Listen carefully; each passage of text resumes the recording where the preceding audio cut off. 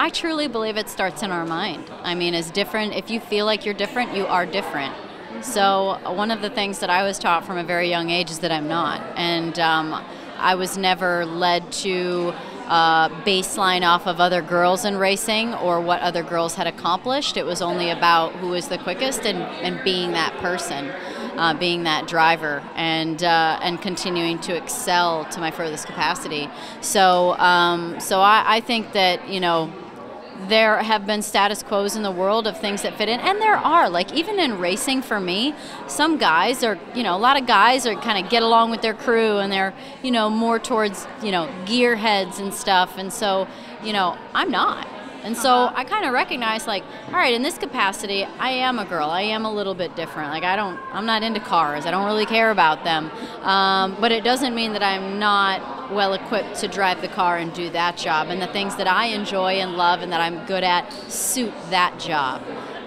So I think there can be, and that the differences are what makes the world go round. I'm not maybe the most PC about this topic, but you know, you have to be competing in something or doing something that has a demand. And so I get that it's the same job, but what drives the salary? And that is the demand or the interest. So if somebody's doing the same job in the workplace, you know, and there's nothing outside of it other than pure performance, that should be equal. I get that. But, like, let's say a sport that's on TV that gets, you know, millions and millions of viewers versus another sport that's on TV that doesn't, the money's coming from TV. It's coming from sponsorship. It's coming from those things, and it's not there. So it's not fair to compare the two. So I think there are all kinds of different ways to look at it, but for me it's about being unique and different and having a consumable product.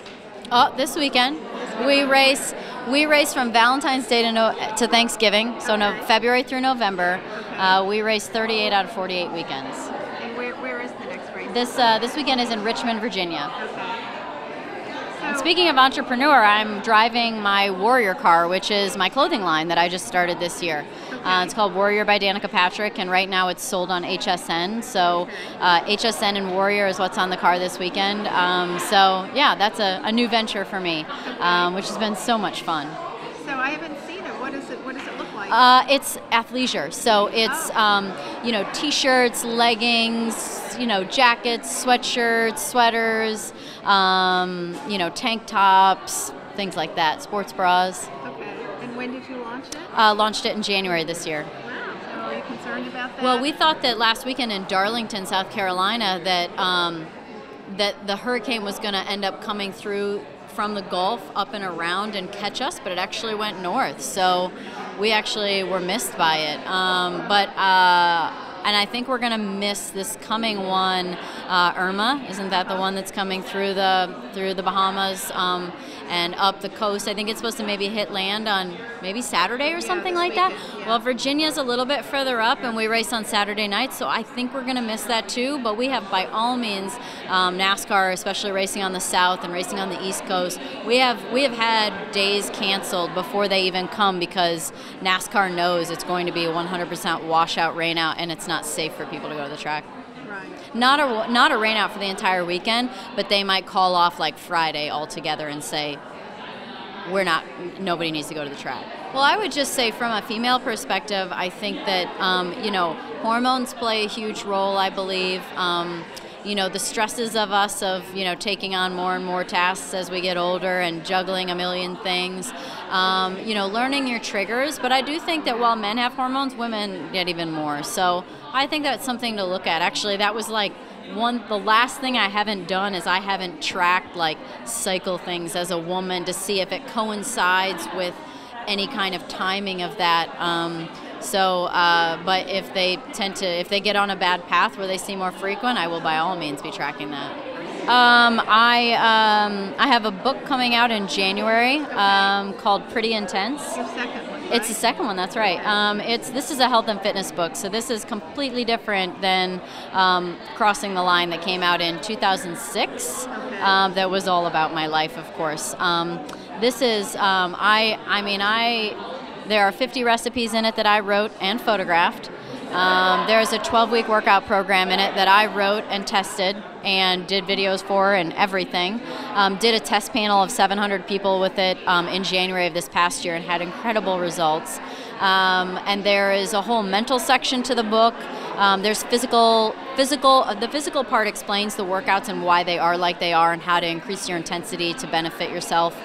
So there's, I feel like I have a writer, but I feel like I've written 75% of this book, and I've worked extremely hard on it. So I'm excited about that. I mean, I work out every day, so for me, and I cook every day, and I love it. So I would love to have a cooking show someday. So, you know, that all is all in line. And then I finally this year started selling my wine.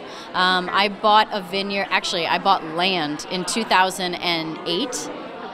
2009, I think it actually was purchased, and so I saw it in 2008 and planted it, grew the grapes, and finally am making my own estate wine now. So where is that vineyard? In Napa Valley. Okay.